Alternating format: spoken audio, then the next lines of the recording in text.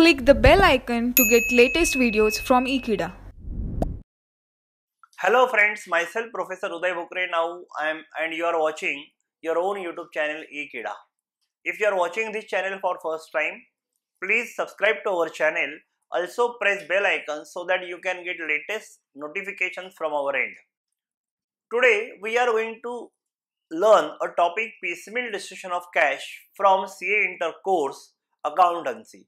Very easy topic and likely to appear in your exam. Simple topic and very easy topic, I can say, if you just learn in the proper way.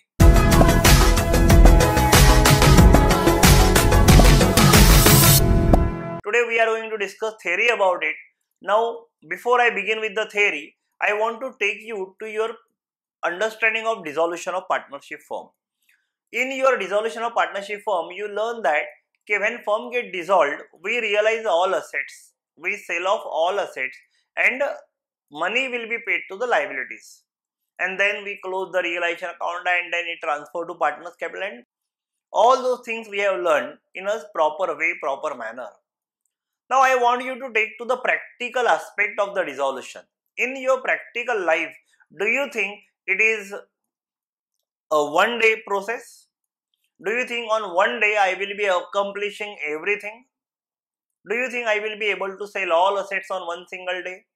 Do you think I will be able to pay all liabilities on one single day? Answer is clearly no. So piecemeal distribution of cash is basically a technical term used to identify the practical dissolution. So practically when dissolution takes place, that event will be called as a piecemeal distribution of cash.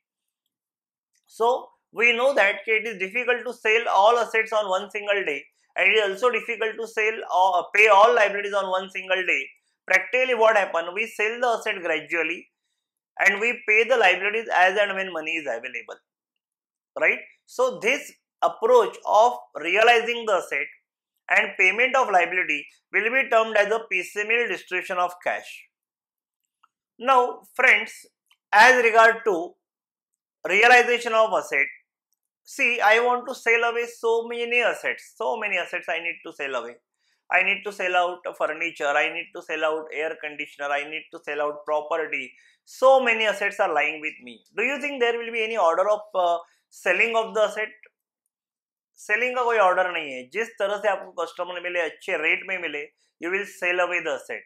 But when you पे the liabilities, जब आप आपके liabilities को पे करते हो, वहां पे एक लॉजिकल ऑर्डर फॉलो होना चाहिए, and that we are going to learn at the moment. It is there on your screen. Now just think logically. You are appointed to dissolve the firm. What would be your first thought? Your first thought would be, if I want to dissolve the firm, if I want to realize the asset, I need to pay some expenses. Some expenses I need to incur, like I can say asset repair cost, refabrication cost. Asset को बेचते समय कुछ commission देना पड़ेगा, कुछ agent को commission देना पड़ेगा. All those costs will be called as a realization expenses. So सबसे पहले, whenever I begin with the dissolution, I will firstly set aside the money for likely expenses to be incurred while dissolving the firm. Asset का repair cost हो सकता है, asset का renovation cost हो सकता है, असेट का कलरिंग कॉस्ट हो सकता है, असेट का सर्विसिंग कॉस्ट हो सकता है. So many expenses I need to incur, and for that I will keep certain amount aside. अभी कितना अमाउंट है, that is subjective, right? So you will keep certain amount for your expenses. Now sir, actual expenses could be different than this. That I will come to know only at the end of the dissolution. So if my actual expenses are more, the overspent amount I will subtract from my last realization. If my actual expenses are less, then my saved amount will be added to my last realization. So in this way, my first step of piecemeal distribution of cash will come to an end. क्या मेरा पहला step है? I will set aside money for estimated realization expenses.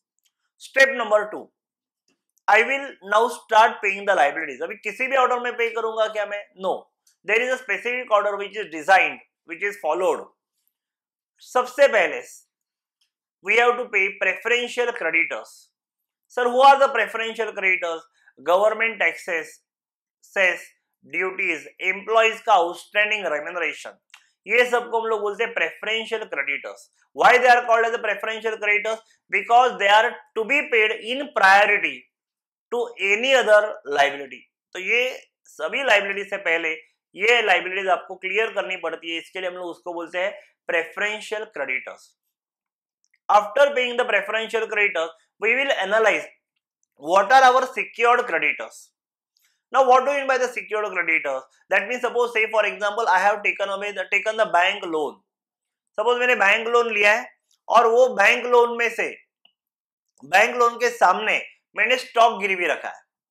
Now when we are dissolving the firm it is very possible that the stock is directly realized by the bank. Let us presume bank loan is of rupees 1 lakh. Let us presume bank realized from the stock 80,000. That means can I say they are finding a deficit of 20,000? That 20,000 we will now consider as an unsecured creditor. I am repeating my statement. आपका asset कम realise हुआ है, liability ज्यादा है, तो liability का जो unpaid portion है that will appear as your unsecured creditors and that will rank equally with your other unsecured creditors. Other way around, suppose मेरा असेट लाइबिलिटी जो है वो 1 लाख का है और मेरे असेट का realisation has done say for example 25,000. So what will happen? Will that take away every money? No. 25,000 will be refunded to you and that will be added to the cash balance available with us. So though possibilities have when asset get liability secured by asset, that asset will be sold by the liability and whatever money, if there is a shortage, that liability will rank as your unsecured creditors, and if there is a excess money, that excess money will be added to the available cash. This is how what I can say we will tackle with our secured creditors.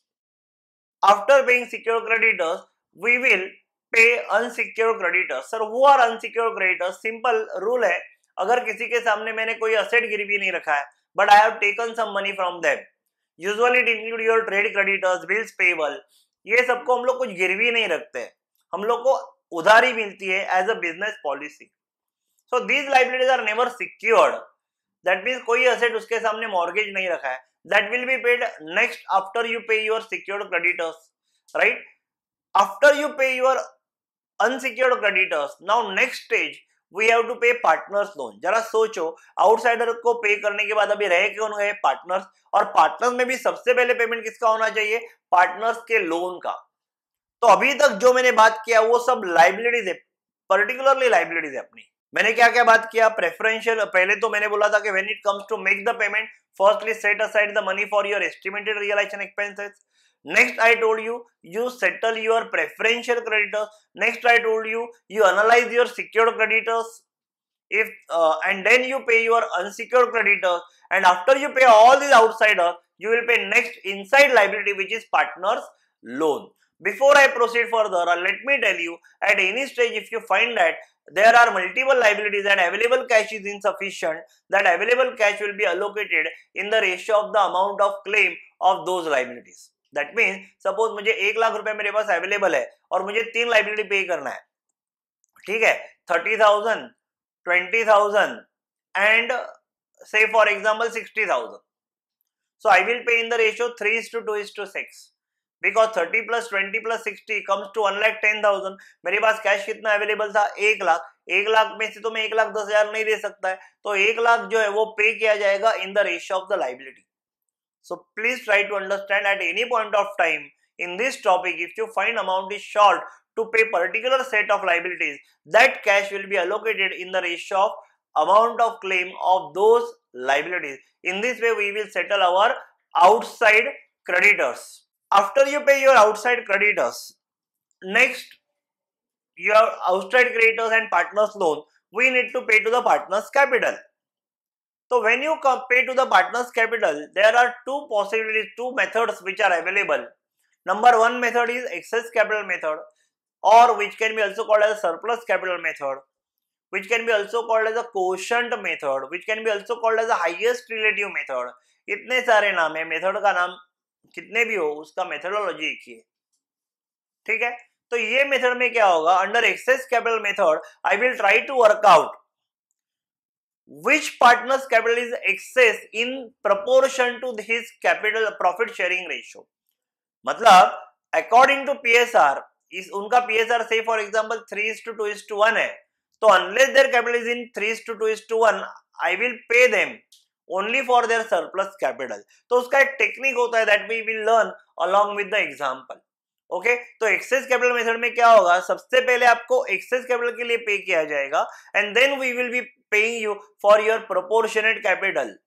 तो जिसका capital ज्यादा है considering your PSR, he will be paid first for that access portion and remaining portion will be paid in their respective profit sharing ratio. ये मेरा पहला method है. ये method का सबसे बड़ा ड्रॉबैक क्या है कि ये मेथड कंजर्वेटिज्म प्रिंसिपल फॉलो नहीं करता है. ये मेथड में पहले हम लोग कैश पे करते depending on the partners capital, access capital, and then we work out the loss. तो ये मेथड का सबसे बड़ा ड्रॉबैक क्या है कि ये मेथड कंजर्वेटिज्म प्रिंसिपल फॉलो नहीं करता. तो सर क्या हमारे पास दूसरा मेथड है, क्या हमारे पास दूसरा वे ऑफ पेमेंट है? Yes, there is a second method which is generally followed. That method is called as a maximum loss method or notional loss method or safest possible method. तीन नाम है.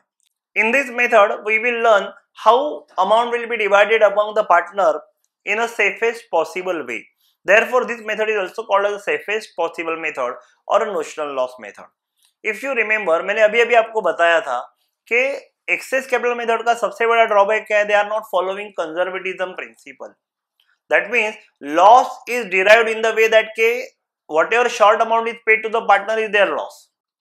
So maximum loss method work in a different way. In this maximum loss method, our available cash will be compared with the total capital to be refunded. Say for example, available cash is 80,000 and capital to be refunded is 1 lakh, say for example. So at the minute if there is no further realization, your loss will be 20,000. So first of all, we will try to find out that maximum loss, that is also notional loss. That notional loss we will firstly subtract from the capital, then capital get reduced.